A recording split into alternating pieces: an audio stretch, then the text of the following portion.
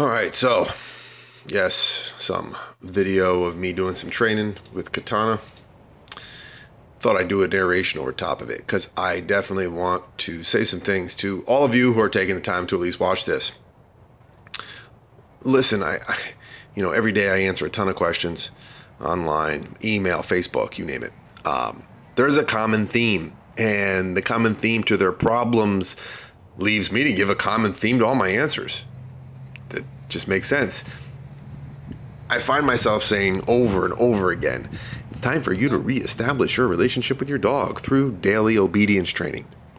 Listen, I have yet to hear a logical, objective reason why you shouldn't be interacting with your dog in a structured manner, going over some basic behaviors, doing some training. What's the big deal? It's like if you can take 20 minutes to rub their belly and cuddle with them, which really doesn't help them a whole lot. Humans usually do it for themselves because they feel good doing it. Your dog, I promise you, would really enjoy the two of you getting up, going somewhere. I don't care if it's your garage, your basement, an extra bedroom, your backyard, an alleyway, an empty parking lot at the gas station next door. It doesn't matter as long as it's nice and boring when you're beginning. A lot of people make the mistake of going too fast, too far, pushing the dog. No, we want to start out easy in the beginning. But just going somewhere and having them do some things for you. In the very beginning, I got a bunch of people. Listen, I got people right now that I'm coaching over the internet. I'm not even there. I'm not even in person. I don't need to be.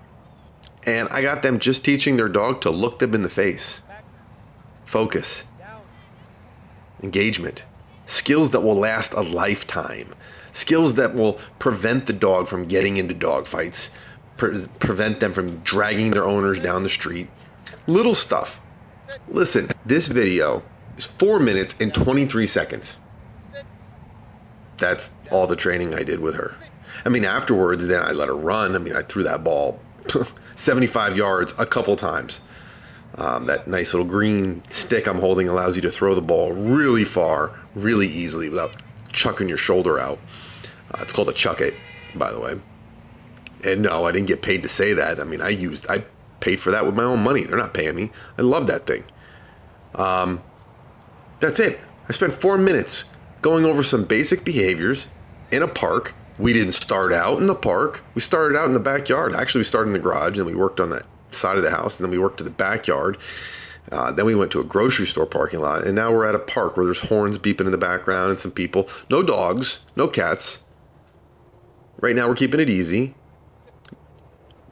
Anybody who's watching this right now, regardless of what kind of dog you have, you can train these behaviors. It might not look exactly the same. Your dog, this is a Malinois. They're super athletic. It's like the IndyCar of dogs, right? But anybody can do the type of training I'm doing in this video. I am not gifted at this. I'm not a natural dog person. I sucked for many years. I've been doing this over 20. And I was horrible. And it took me a long, long time. Which means you can do it. And it's not going to take you as long because I'm going to tell you exactly how to do it. You're not going to have to go through all the bullshit that I did to figure it out. So listen. Save your excuses. Don't tell them to me. Don't tell them to anyone else. You can't lie to your dog because they can see right through that shit. Listen, get a clicker, get some treats, get a ball, get outside, pick some things that you want to see your dog do again and reinforce them when they do it. Go train.